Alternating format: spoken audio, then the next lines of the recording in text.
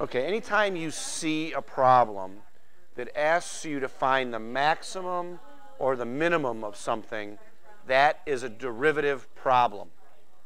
So it doesn't really matter what this function is representing, advertising, related to profits. We want a maximum, so we're going to take a derivative.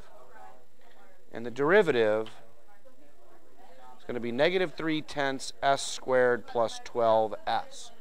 And that maximum is going to occur when this is 0. So we need to set negative 3/10 s squared plus 12s equal to 0.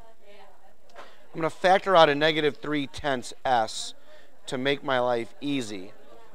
And I know since I've already done this that if I factor out a negative 3/10, that this number needs to be negative 40 so that I can get 12s here.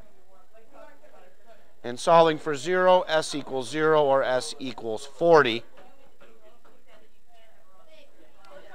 And just as a fine point, we are talking about in thousands of dollars.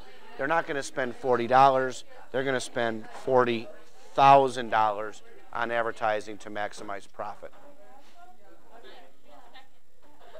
So this 0 here is not a maximum. It will actually yield a minimum profit of $400. But this is a minimum.